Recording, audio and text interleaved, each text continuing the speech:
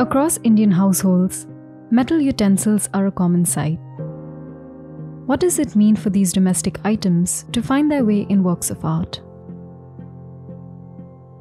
Subodh Gupta's practice reveals to us how they can be used to explore important themes in light of pressing contemporary issues.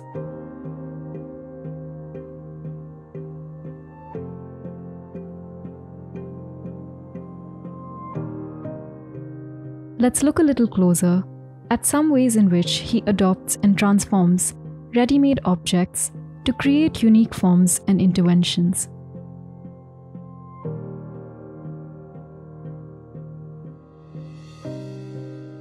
From a distance, this work takes the form of a glittering skull, as we see here. A closer look reveals how it is made up of buckets, spoons, bowls, plates, and lunchboxes. These stainless steel objects that are commonly used by people from different class positions in India appear instantly legible to a majority of its population. In this work, however, these objects convey more than what meets the eye. On the one hand, as shiny, mass-produced items, they represent the capitalist temptation of new commodities. On the other, the utensils associated with food and sustenance are all empty, suggesting a state of hunger, as also indicated by the work's title, Very Hungry God. Gupta effectively highlights the paradoxes that exist in a consumer society, where poverty coexists with excess.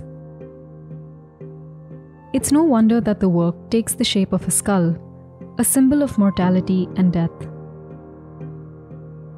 Gupta's sculptural installations like Ray and When Soap Becomes Spill continue his critique of overconsumption and commodification. Let's now turn to another strategy that Gupta adopts in his reference to metal utensils.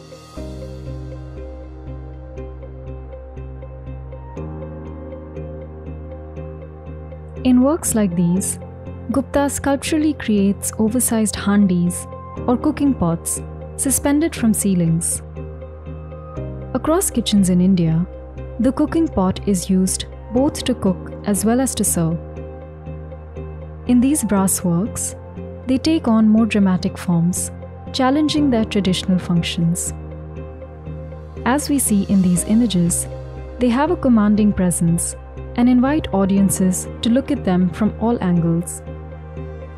Their gleaming exteriors are juxtaposed with hollow, void-like interiors, representing Gupta's interest in interrupting beautiful objects with something disturbing or ugly. These contain within them, in one instance, a web of barbed wire, and in the other, two smaller pots, with one holding a found piece of rock.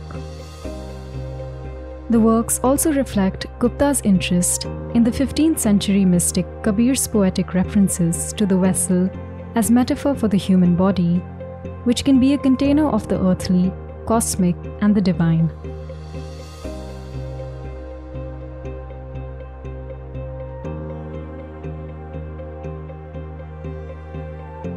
Through the exaggerated representation of ordinary objects, Gupta's works reveal to us how the mundane can be used to invoke something as grand and macroscopic as the universe itself. The theatrical quality of his installations echoes across several of his works.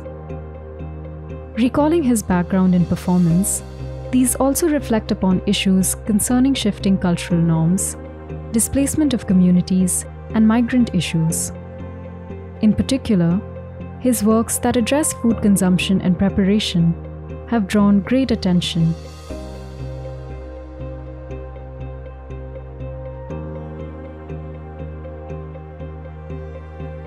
Gupta's work, Cooking the World, highlights the symbolic importance that food and eating rituals hold across the world.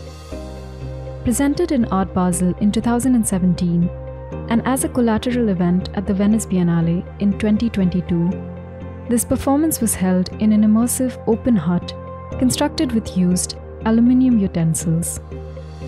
Inside, he prepared food that audiences could consume as a way of building a community.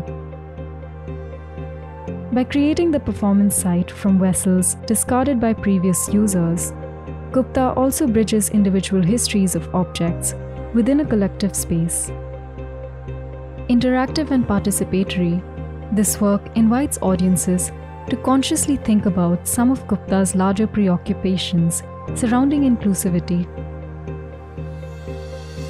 Through his use of unconventional yet popular materials with a conceptual and large-scale approach, Gupta has been recognized as a pioneering figure in contemporary Indian art. His works reveal how factory-made, utilitarian objects can invite considerations of bigger ideas, from the societal to the cosmic.